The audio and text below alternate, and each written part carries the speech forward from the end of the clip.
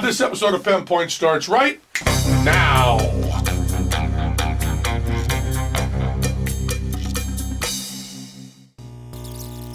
This episode of Penn Point is brought to you by GoDaddy. Okay, I've been doing a lot of downer Penn Points lately, real downer ones, because there's a lot of stuff in the news that's been bumming me.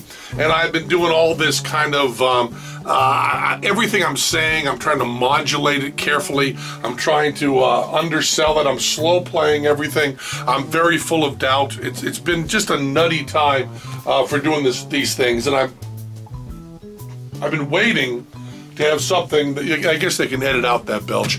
I've been waiting to have something that I can do that I can really be passionate about and not hold back at all. Let me say this very, very clearly.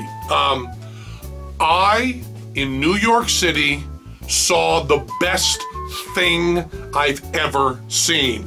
The best thing I've ever seen. I've seen The Clash. I've seen the Sex Pistols. I've seen Bob Dylan. Okay? I've seen Sun Ra.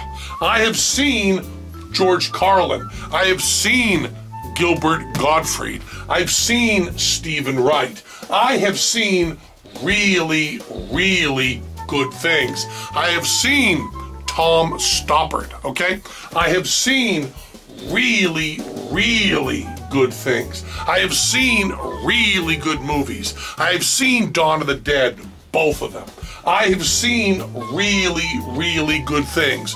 I believe I saw the best thing I have ever seen. And I went into the theater expecting it to be really, really, really, really good. And it's better than that by a lot. And I am talking about the Book of Mormon. Trey and Matt's Broadway musical, The Book of Mormon. It is the best thing I have ever seen. And I went backstage afterwards. I met the cast, and I met Trey and Matt and talked to them a little bit because I know them. And I didn't dare say at that time it was the best thing I'd ever seen. I said I thought it was the best thing I'd ever seen, but I had to think about it. And I've thought about it now for a couple weeks. I can't think of anything better I have ever seen. Maybe I'll come up with something as good that I've seen. But motherfucker, is it good. It is the best thing I have ever seen. The Book of Mormon by Trey and Matt. And I know Jon Stewart just, shot cum all over them up to their knees and just loved them and blew them and said everything. And I know that after I saw it, the New York Times, I don't read reviews of anything, but the New York Times, Teller said, gave it what he believes is the best review that's ever been printed in the New York Times on anything.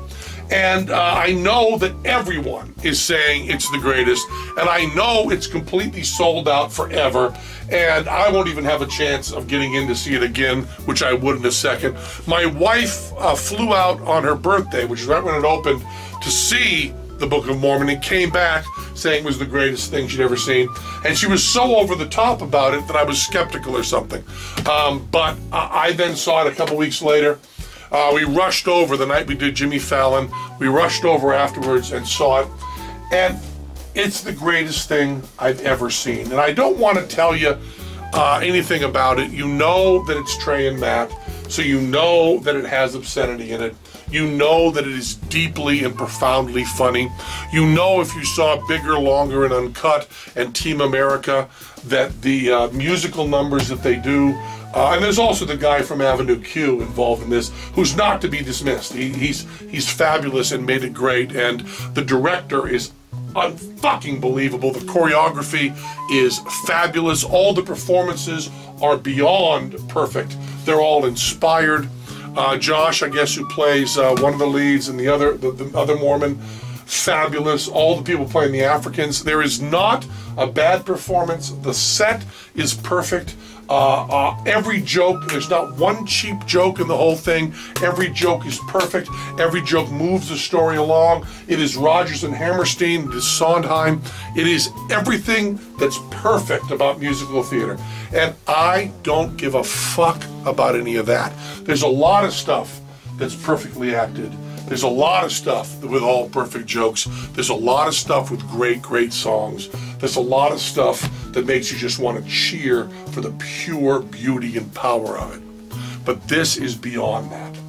This is emotionally, philosophically, from the heart, one of the most beautiful things, probably the most beautiful thing I've ever seen. Maybe you've heard, am an atheist, and a hardcore atheist. And I have said many times over and over again, hate religion, don't hate people. Hate all religions, don't hate any people. And this show, the Book of Mormons, completely and utterly on every front, trashes and demolishes the Mormon religion. Every single tenet of Mormonism is lampooned, ripped apart, thrown away, dismissed. Every little bit of an idea of believing in God is pissed upon, shit upon, and thrown away. It is completely gone. But that's just taken as a given. They don't lean into that at all. They don't get mean about that. They don't make any strong points like Dawkins or Hitchens. They don't dwell on the lack of religion. They don't dwell on the absence of God. They just celebrate humanity. And you've got a show that's about two Mormons that rejects their religion 100% and absolutely loves their humanity. I cannot think of a show I've ever seen, or a movie, or a piece of music that loves human beings as much as this show. And I have said that the most important part of atheism is to love people. It is an absolute loving and adoring of all things that are human. And this Book of Mormon, what I was unable to do, what I was unable to say, Trey and Matt did perfectly. I feel even more like I felt when they did the John Edward South Park, where Teller and I have been trying to do a thing on cold reading in John Edward forever. We're all lined up to do it on Bullshit, and then Trey and Matt did their John Edward, and it was so perfect. It was like I wasn't going to try to do it. It had already been done and been done better. And this Book of Mormon, I laughed as hard as I've ever laughed in the theater. I laughed as hard as I laughed seeing Gilbert Gottfried. And I cried with just pure joy and the beauty and the love of it. It is a complete and utter love letter to humanity and a complete dismissal of all religion, which is all I want out of life. I think, and I don't want to misquote him, but I believe the New York Times quoted Matt Stone as saying, it was a love letter to the Mormons written by an atheist. Or it was a love letter from an atheist written to the Mormons. And that's what it is. It is atheists just loving Mormons more than they've ever loved anyone. And there's some bullshit, like Maureen Dowd in the New York Times wrote this incredibly fucked up, psychotic piece about how it doesn't really matter how foolish your beliefs are, you still have to have them. That's the point of this show. It's not the point of this show. She's fucking high. And I think Kurt Loder wrote, you might say I don't read reviews, and I know what Maureen Dowd said because I didn't consider that a review. It was supposed to be an editorial piece. And also Kurt Loder, I did not read, but he said that same idea, it doesn't matter what you believe in as long as you believe in something. I don't see where they're getting that at all. It says Mormons are wonderful, Mormonism is bullshit. And that is true for all people. Muslims are wonderful, Islam is bullshit. Christians are wonderful, Christianity is bullshit. Jews are wonderful, Judaism is bullshit. But they are able to do that with doing the bullshit part without leaning on it, which I get hung up in, and just do the beautiful, loving people part of it. And about halfway through the second half of the show, I realized what the last line of the show was going to be, and I began laughing.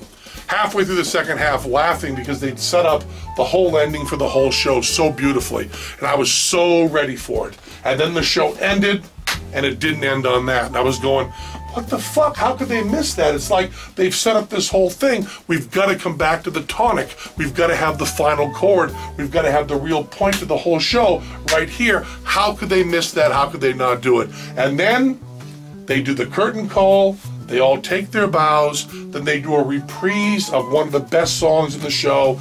And they end with the line I knew they had to end with. And I was just on my feet and cheering.